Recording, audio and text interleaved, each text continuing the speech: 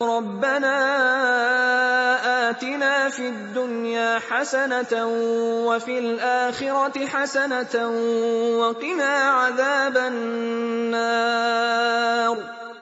কাফন আমার আপন কবর আমার ঘাটি ওই কবরে যেতে হবে রইবে না কেউ সাথী ওই কবরে যেতে হবে রইবে না কেউ সাথী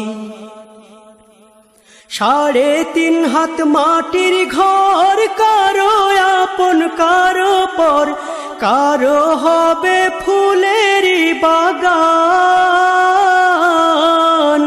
কারো বা হবে জাহান্নাম 3.5 হাত মাটির ঘর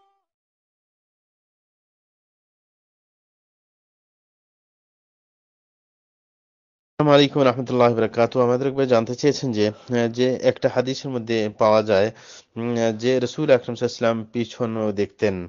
এই হাদিস দ্বারা কেউ কেউ বলতে চান যে রাসূল আকরাম সাল্লাল্লাহু আলাইহি ওয়াসাল্লাম গায়েব জানেন। তিনি প্রথমে জানতে চেয়েছেন যে এই হাদিসটা শুদ্ধ কিনা এবং তারপরে এই হাদিস দ্বারা গায়েব জানার বিষয়টা সাব্যস্ত করা সেটাও ঠিক কিনা। আমরা বলবো যে প্রথমত রাসূল আকরাম সাল্লাল্লাহু আলাইহি ওয়াসাল্লাম যে পিছনে দেখতেন সেটা বুখারীর মধ্যে এসেছে হাদিস নম্বর 418, মুসলিম শরীফে হাদিস নম্বর 424। আবু হুরায়রা রাদিয়াল্লাহু আনহু থেকে বর্ণিত রাসূল আকরাম সাল্লাল্লাহু আলাইহি ওয়াসাল্লাম ইরশাদ করেন, হাল তারাউনা কিবলাতি হা হুনা ফাওয়াল্লাহি মা ইয়াখফা আলাইয়া খুশুউকুম ওয়ালা রুকুউকুম ইন্নী লা আরাকুম মিন ওয়ারাই যহরি। রাসূল আকরাম সাল্লাল্লাহু আলাইহি ওয়াসাল্লাম বলেন, তোমরা দেখতে পাচ্ছ যে আমার কিবলা ওদিকে, আল্লাহর কসম খেয়ে বলছি আমি ওদিকে তাকাইলেও আমি কিন্তু আমার নিকট তোমাদের খুশু, হ্যাঁ তোমরা যে মনোযোগ দিয়ে নামাজ পড়ছো এবং তোমাদের রুকুর অবস্থা এই সমস্তগুলো কিন্তু লুকায়িত থাকে না, আমি আমার পিছনও দেখতে পাই। হ্যাঁ, এটা বুখারী মুসলিমের হাদিসের মধ্যে বলা হয়েছে। এটা রাসূল আকরাম সাল্লাল্লাহু আলাইহি ওয়াসাল্লাম মূলত মুজিজা এবং রাসূল আকরাম সাল্লাল্লাহু আলাইহি ওয়াসাল্লামের একটা আপনার ওনার একটা বিশেষ অলৌকিক ক্ষমতা যেটা আল্লাহ জাল্লাহু তাকে দিয়েছেন। এর থেকে বোঝা যায় না যে তিনি গায়েব জানেন, কারণ গায়েবের ব্যাপারে সুস্পষ্ট আল্লাহ জাল্লাহু বলেছেন কোরআন মাজিদের মধ্যে। সুতরাং রাসূল আকরাম সাল্লাল্লাহু আলাইহি ওয়াসাল্লাম যে পিছন থেকে ঘাড়ের পিছন থেকে দেখতেন, এটা যারা মুহাদ্দিসিনে কেরাম তারা বলে থাকেন যে আল্লাহ জাল্লাহু তাকে একটা অনুভূতি শক্তি দিয়েছেন ঘাড়ের মধ্যে, যেটার মাধ্যমে তিনি পিছন দেখতেন। এ থেকে এটা হচ্ছে ভিন্ন একটা পাওয়ার।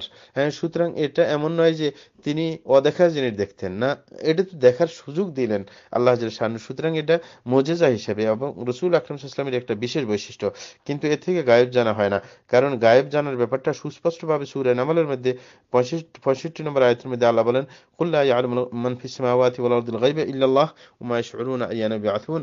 আল্লাহ বলেন, হে রাসূল আপনি বলে দিন যে আকাশ এবং জমিনে যারা আছে এরা কোনো গায়েব জানে না আল্লাহ ছাড়া, এবং তারা বুঝতে পারে না যে কখন তাদেরকে আপনার পুনরুত্থিত করা হবে। এবং এরকম ভাবে সূরা জিনের 26-27 নম্বর আয়াতের মধ্যে আল্লাহ জাল্লাহু বলেন, আলিমুল গায়ব فلا يظهر على غيبه أحدا إلا من ارتضى بالرسول فإنه يسلك من بين يديه ومن خلفه رصدا।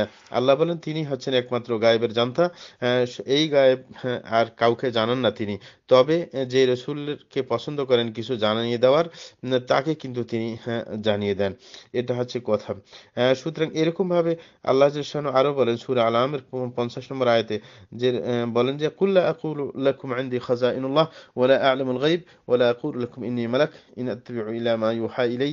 যে হে রাসূল আপনি বলে দিন আমার কাছে কোনো আল্লাহর কোনো ভান্ডার আমার কাছে নেই, আমি এটা বলি না তোমাদেরকে, না আমি বলি যে আমি গায়েব জানি, এটা বলি না। আমি তোমাদেরকে বলি না যে আমি একজন ফেরেশতা, আমি কেবল আমার কাছে যে ওহী পাঠানো হয় সেটার অনুসরণ করে থাকি। সুতরাং এই সমস্ত কিছু থেকে বোঝা যায় যে গায়েবের জ্ঞান একমাত্র আল্লাহ জাল্লাহু রাখেন। রাসূল আকরাম সাল্লাল্লাহু আলাইহি ওয়াসাল্লামের পিছনে দেখার ব্যাপারটা আপনার গায়েবী কোনো ব্যাপার নয়, বরং এটা হচ্ছে আল্লাহ জাল্লাহুর পক্ষ থেকে একটি মুজিজা। যখন এটা নামাজের সময়ের কথা, নামাজ সংক্রান্ত আপনার ব্যাপার, সুতরাং এ থেকে বোঝা যায় যে রাসূল আকরাম সাল্লাল্লাহু আলাইহি ওয়াসাল্লাম নামাজের সময় দেখতেন, অন্য সময় পিছন থেকে দেখতেন না।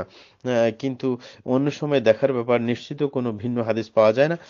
এই কারণে নামাজের সাথে নির্দিষ্ট ধরে আমরা যুক্তিযুক্ত মনে করি, তারপরও হতে পারে তিনি অন্য সময় দেখতেন। আল্লাহ ভালো জানেন। ওয়া জাযাকুমুল্লাহু খায়রা।